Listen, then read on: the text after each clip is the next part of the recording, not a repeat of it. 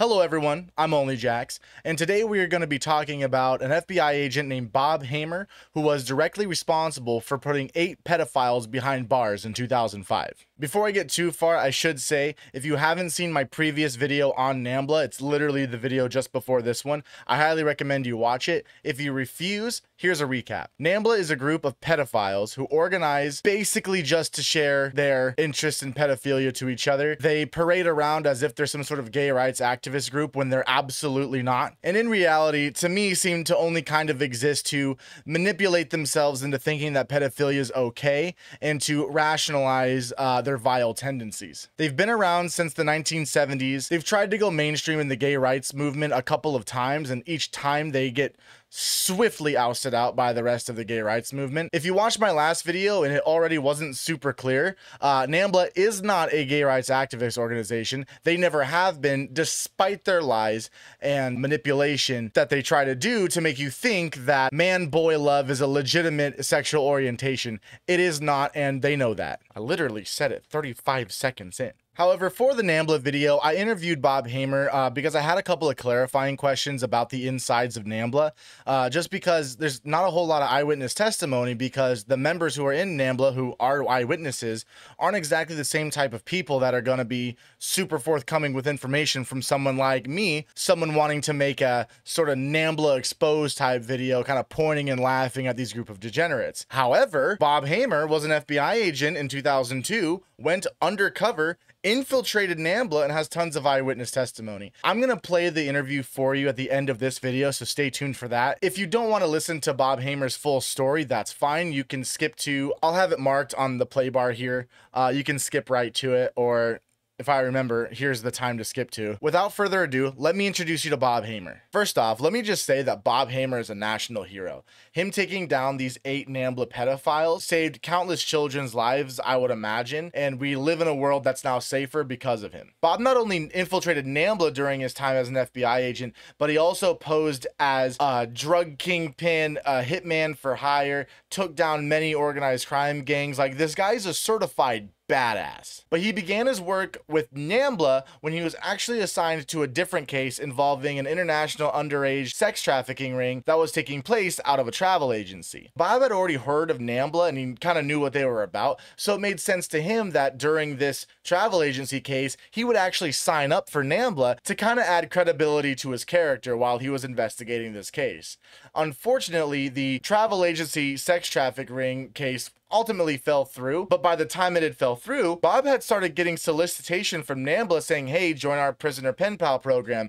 Hey, contribute to the NAMBLA Bulletin, which was their magazine at the time. And so Bob was like, these guys are already into the thing I was investigating earlier. I'm already a member. Let me take this up to my higher ups. Let's see if they'll let me investigate this. And when he brought it up, when the door was open for him, he stepped right in. The supervisor said he was good to go. So he started his 3-year-long investigation into NAMBLA. But it didn't happen overnight. As it was explained to Bob, he would have to be a member in good standing for 3 years before getting invited to any in-person events. This is when they still had in-person events. But that didn't deter him, and he kept on going. He started writing into the Prisoner Pen Pal program, he started writing for the NAMBLA Bulletin, and he was seemingly everything NAMBLA was looking for in a good member. And because of that, after just 18 months, Bob was invited to his first in-person NAMBLA event. It was now his time to shine. The first meeting Bob went to was in New York City, and Bob recounts during his meetings that no explicit sex stuff was actually talked about during the meetings. So nothing about grooming, nothing about how they like to rape children, none of that during the actual official meetings. Instead, the meetings kind of revolved around, NAMBLA's agenda, how the prisoner pen pal program's going, what they've accomplished this year, and stuff like that. Bob even told me that tasks would be assigned to them during the agenda talks, but then nothing followed up. During the breaks, however, is when the real evil reared its head. During one of the breaks, Bob and some of the NAMBLA members took a trip to a New York City Toys R Us that had a Ferris wheel. Bob said that he could literally feel the excitement of these pedophiles as they got closer to the Ferris wheel, because they knew little boys would be there. And sure enough, as they got there and leaned on the railing to look at the Ferris wheel, they started looking at, gawking, and fantasizing about these young boys. But they weren't just fantasizing about it in their head. They were out loud saying the horrible sexual things they wanted to do to these little children boys. Bob said that at one point he wanted to throw every one of these guys off the railing, and honestly, who can blame him? I would probably throw them off the railing too, because I don't have that kind of self-control. But Bob's the kind of guy who can throw his hook in the water and know when he's got a big fish on it, and so he doesn't set the hook for small ones like this. That meeting ends, Bob goes home, he starts making friends with other NAMBLA members, and months after the first meeting, he becomes really close with one of the pedophiles. His name is Jeffrey DeVore. He was an ordained minister and chiropractor, and at one point, Bob had told Jeff that Bob's computer with all of his child pornography on it had crashed, and in the process of crashing, he had lost all of his child porn, and he was devastated about it. So Jeff invites Bob to lunch one day, and during this lunch, Jeff presents Bob with a flash drive of 125 images of child porn, many of which involve a boy child being sexually molested, raped by a fully grown adult man, and 7 videos of a grown man having sex with a minor child young boy. So finally, after all this time, Bob finally has something that he can charge a member of NAMBLA with. But again, Bob's the kind of guy who knows when there's a bigger fish out there, and he'll wait for the bigger catch. Thankfully, before too long, the next opportunity would present itself, as Bob was invited to another NAMBLA event in Miami, Florida. After receiving this invitation, Bob and his team got to work figuring out some sort of plan that involved a travel agency that did what's called boy lover trips, where a travel agency would book a boat for you, take you to a country where either the age of consent is lower or it's easier to get away with having sex with children, and they'll book the trip for you, they'll get you there, they'll get you home. So Bob's plan was simple: get as many NAMBLA members on board with this trip as possible. Bob recounts spending some time figuring out how to naturally bring this up in conversation, but unexpectedly to him, he didn't have to. Because at the Miami meeting, very soon after he got there, he was approached by a couple of NAMBLA members who had said they had taken these boy lover trips and that they would like to do it again. And so all Bob had to do was bring up, hey, I know this travel agency, you give them a deposit, that you get on a boat, you go to Mexico, we have sex with young boys, bada bada bing, bada boom. And just like that, his plan was set in motion. Bob was able to arrange for 7 men to take the trip. Now, the way Bob explained it to me was to actually get a conviction, they had to have their security deposit already with the company, which would be the fake travel agency at this, with the FBI run travel agency. So they had to pay their security deposits. They had to explicitly say that they were going to another country to have sex with minors.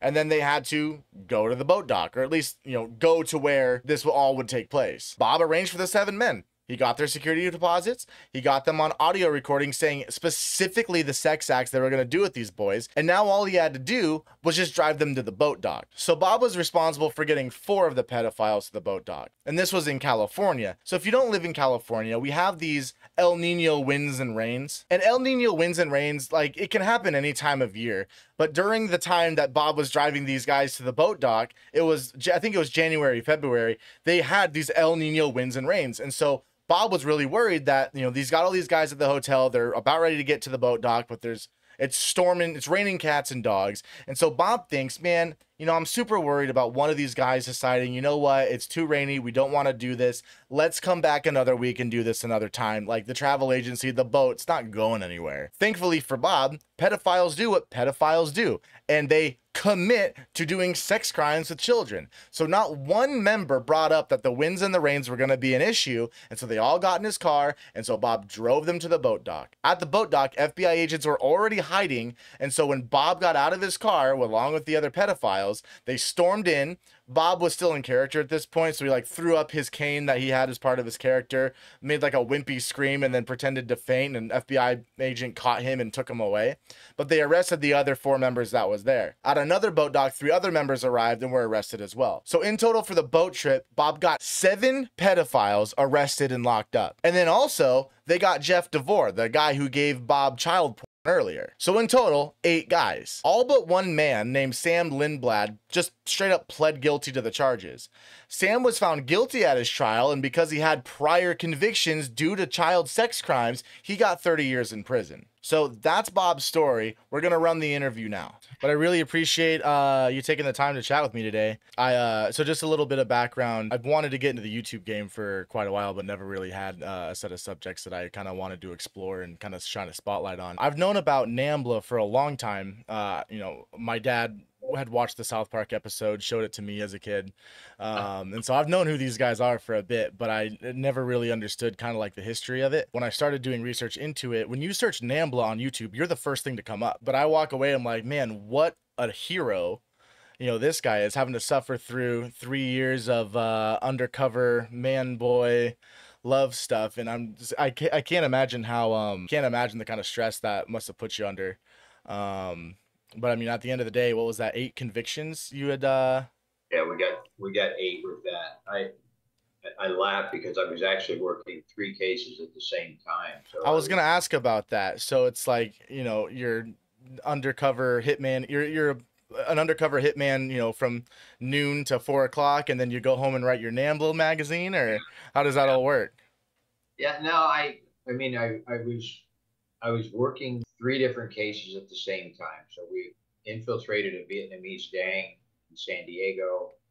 And then I was involved in a case called Operation Smoking Dragon, which was also a 3-year undercover operation, primarily based out in the San Gabriel Valley. It started with counterfeit cigarettes and evolved into a $60 million shoulder fire missile deal with the Chinese. We were going to build a meth lab in North Korea.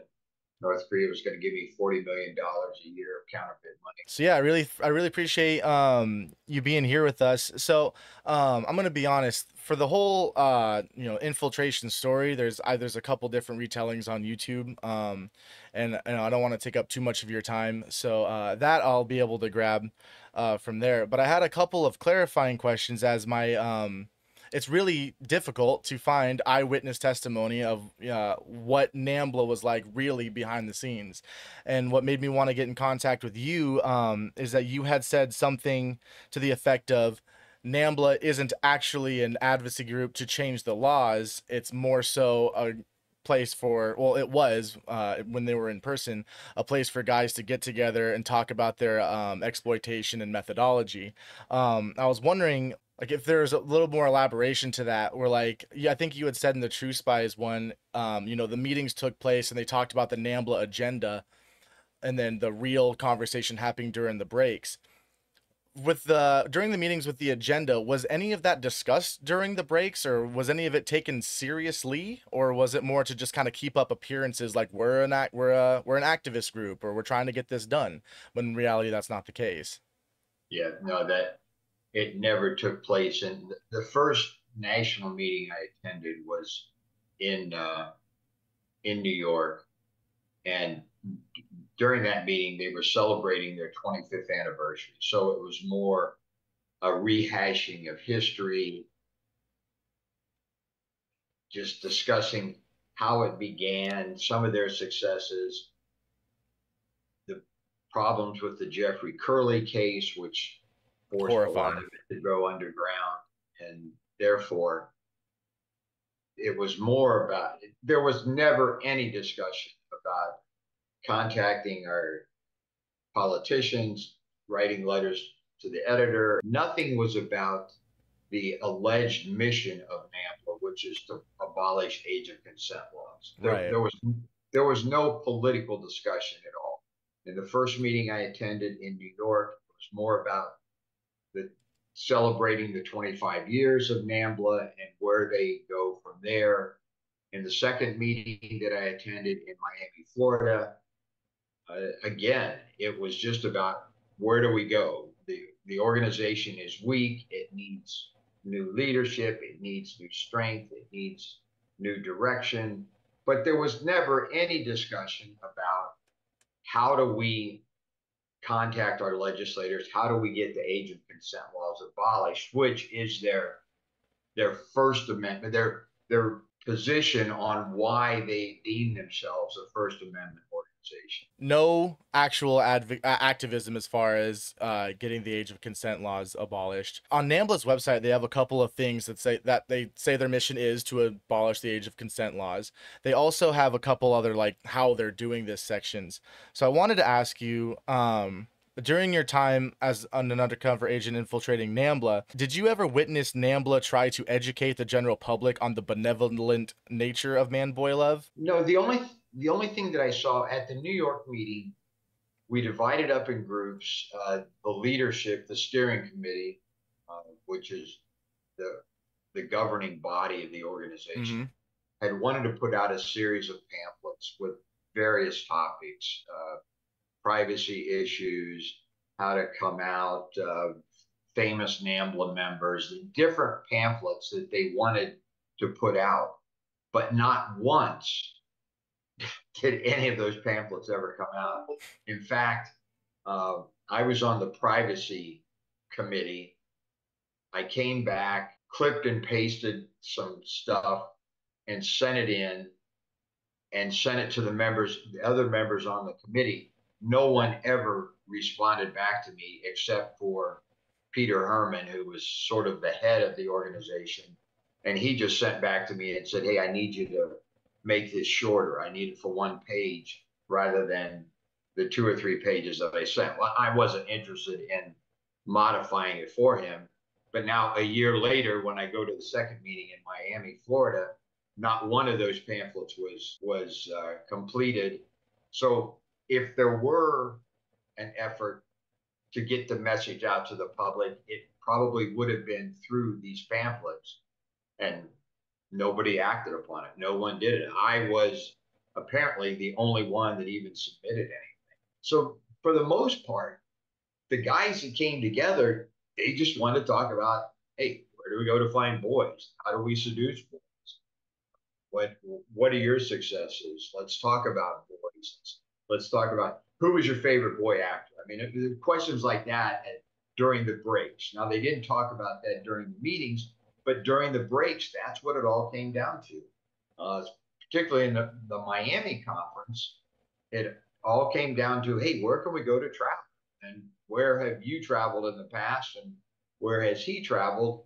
And where is it that we can go to find boys and maybe stay out of trouble, or how can we be safe on the internet? But those weren't the kind of issues that were being discussed in the actual meetings. It sounds like the way you describe it, that anytime these guys were talking about boys, it seems strictly sexual. NAMBLA on their website and with the literature I've seen, they try to like really double down on it. It's more of a romantic and mentor apprentice type thing, and that sometimes it doesn't have to be sexual. But hearing you talk about the goings on of these guys, who are at the meetings, it doesn't sound like they're talking about that kind of stuff at all. It's all sexual. It Um, was it, it was interesting, Jackson. At the New York meeting, I sat next to a guy. In fact, he was on the privacy committee with me, retired school teacher out of New Jersey.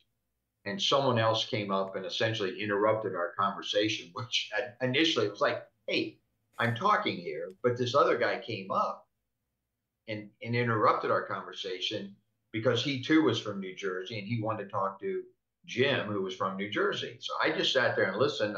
I'm wearing a recorder, so I'm recording the whole mhm. conversation. And this younger fella asked Jim that he said, what percentage do you think are true boy lovers? And Jim said, I think it's essentially 70% are sexual deviants and 30% are true boy lovers. In other Wow. words, the 70% were just in it strictly for the sex. The true boy lovers were the ones that wanted to develop relationships, wanted to develop friendships that would eventually lead to sex. You're right. It always came down to sex, but it wasn't this for the 30%. It was they appreciated sort of having the relationship. I Sure. mean, I guess it's the equivalent of, you date a lot of girls, but some of them, it's just, I'm going to take her to the movie one night and it just didn't work out. So that's it. But then the others, you find someone and now you try to develop that relationship, and their grooming process was the same as you and I would do to try to find that mate. Some crazy stuff for sure. Wanted to ask on a personal note, when you talk about you driving up to with the members in your car to the boat before the FBI comes to arrest them, how good did that feel? You know what? That it was such a it was such a difficult moment for me because this had been 3 years now that I've been in the organization, and not on a daily basis. I mean, not even close to that, but I've been a member for 3 years. In most of my other undercover cases, you always had one or two counts that have already been put together. I mean, you do a small drug deal before you put together the multi-kilo deal. So you've got at least one count. You've got some conspiracy count. Mm-hmm.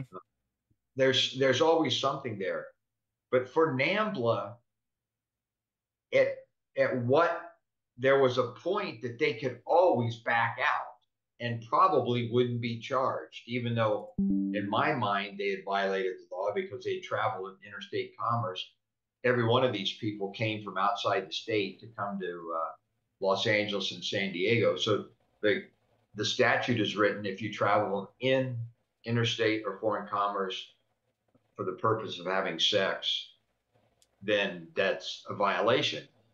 But there's always that chance that you could back out. In other words, if someone hires me as a contract killer to kill someone, and then they say, look, I'll pay you, here's who I want, here's what they look like, but then they go, wait a minute, I've changed my mind, I back off, probably they're not going to get charged. I mean, at least in the Southern District of California and the Central District of California and the Ninth Circuit, they're probably not going to charge you. So with NAMBLA, it was still, it was like until we got to the parking lot, until we got out of the car, then I knew that, okay, it's all good. I mean, I will admit, once we got into the car, because we were only driving the length of a football field or something to get to allegedly the dock where the boat was supposed to land. But as you're well aware, in Southern California, we get these El Ninos and La Oh yeah. Ninas, and it was pouring down rain. I mean, it made no sense to go on a boat in the kind of weather that we were having. And I was so afraid that they were going to back out. Even the morning of, it was pouring, and I offered to them, look, we don't want to take the boat. Let's just get in the car and we can drive across the border. I'll rent a car. Nobody will know that, because I didn't want them saying, you know what, let's forget it. Let's not do it this week. Let's all go home and we'll come back in 2 weeks and when the weather clears up. But they didn't do it. They all got in. They all committed. I So, really appreciate you taking the time to do this with me and hook me up with resources. I hope you have a great rest of your night. And if I have any more NAMBLA questions, I'll shoot you an email. I really appreciate it. Good thing. Okay, let me know when you comes out. Will do. Thanks. All right, thank you, sir. Bye-bye. I hope you liked this follow-up video. Again, I really wanted to put the Bob Hamer interview into the last NAMBLA video, but it just didn't flow correctly. I'm glad I did the video that I did. I'm glad I'm doing this one now. I think it works out a lot better this way. I really wanted to give Bob his own time in the spotlight and not just the little clip I had used in the last video. So if you like this video, please subscribe. I really appreciate everyone for coming out, liking, commenting, subscribing to the last one. If you like this video, subscribe. Leave a like, leave a comment. But for now, don't be a pedophile, and I'll see you in the next one.